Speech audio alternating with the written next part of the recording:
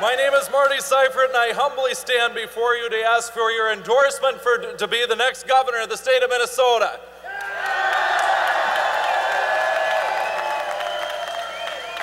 First, I want to thank a few people. I want to thank my wife, Tracy, and my children, Brittany and Braxton, for allowing me to do this the last 9 months. I would like to thank my volunteers, my staff, my Lieutenant Governor candidate, Rhonda Sivaraja,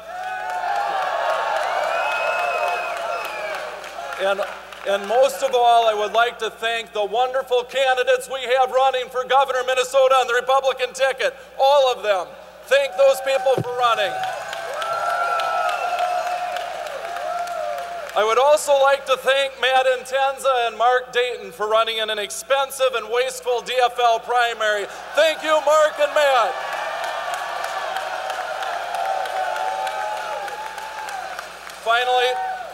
Finally, I would like to thank Governor Tim Pawlenty, who has led this state for the last 8 years and who has saved us from becoming a colder, smaller California by vetoing billions of dollars of taxes and spending. Thank you, Governor Pawlenty.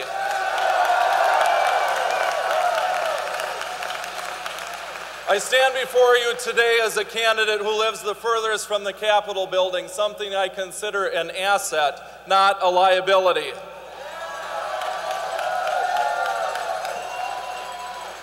As the only candidate today who was born, raised, and educated in Minnesota, my love for this state is fundamental and profound. My parents taught me the lessons that our government needs to learn, like frugality, hard work, common sense, which are missing from the dictionary of government. When my dad died, we found about 100 dusty coffee cans in our basement. Why? Because you never know when you might need to use one for something someday. These are the Minnesotans that grew up during the Depression and built this great state. They never wasted. They saved, they invested, they taught a strong work ethic, and they grew opportunities for every generation of Minnesotans to come after them. As Minnesotans move into the 21st century, we as Republicans need to show them that we have what it takes to lead on issues that matter to this state.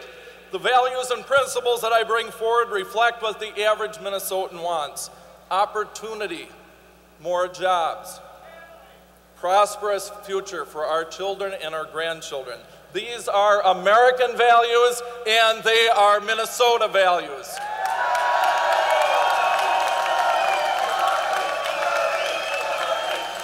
We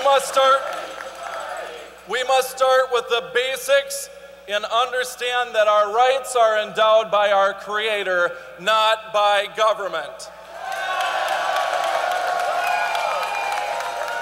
There is a reason that the cathedral in St. Paul is just a little bit taller than the Capitol building, ladies and gentlemen, and my faith guides me in the important decisions that I make every single day, and I am proud to profess that.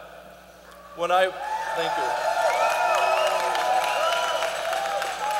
When I was sworn into office, I took an oath to uphold, defend, and protect the Constitution of the United States and that of the state of Minnesota, and it is now time for us to hold people accountable for upholding their oaths. Drawing support from conservative Democrats and independents, I have always outrun the Republican ticket in every one of my races. Fellow Republicans, it is not just about winning today, it is about winning in November.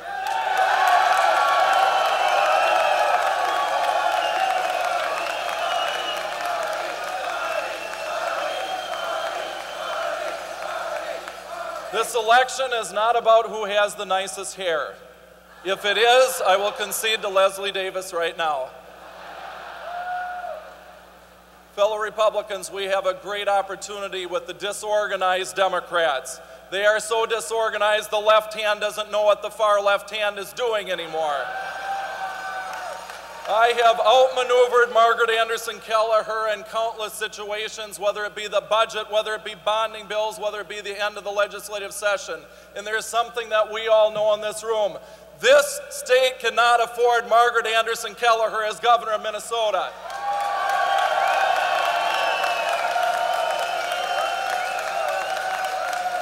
For far too long, lobbyists have wielded too much power at the Capitol building. I have never accepted a contribution from a lobbyist for any of my campaigns, and I never will.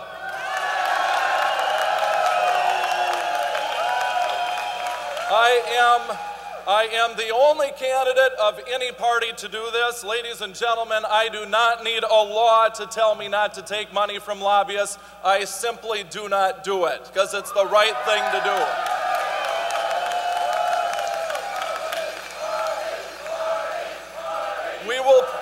We will prove that we are ready to govern on day one. By cutting excessive regulations and taxes and bureaucracy, we will spur the economy and make Minnesota a destination point for job providers and wealth creators, not an exit point.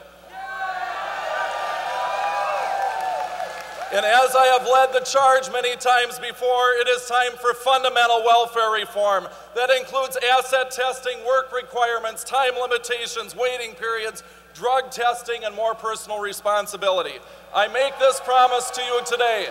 If the legislature refuses to pass fundamental welfare reform, I will veto the bill and send it back to the legislature until we get it.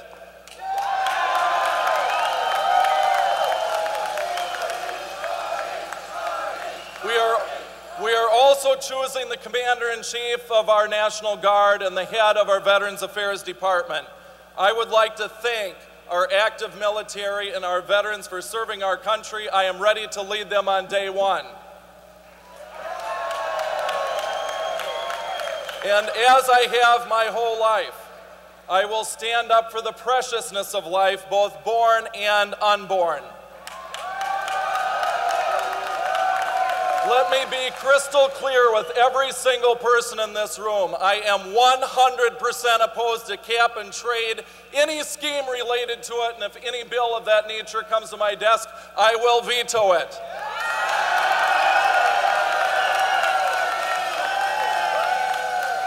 And it's high time that government at all levels start enforcing our immigration laws, starting with the federal government.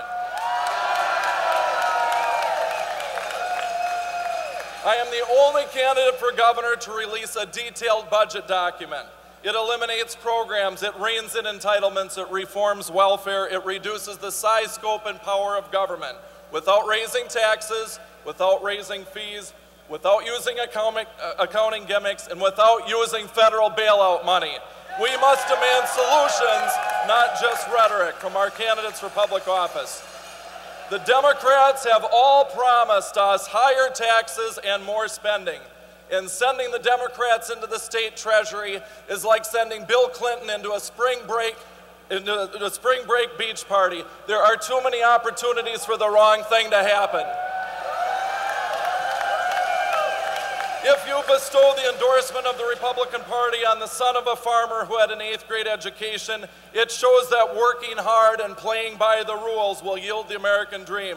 Growing up as the youngest of 6 boys teaches some humility, and I offer that humility as I ask for your endorsement for governor. With that, ladies and gentlemen, I ask for your vote today. Thank you, God bless you, and God bless the great state of Minnesota.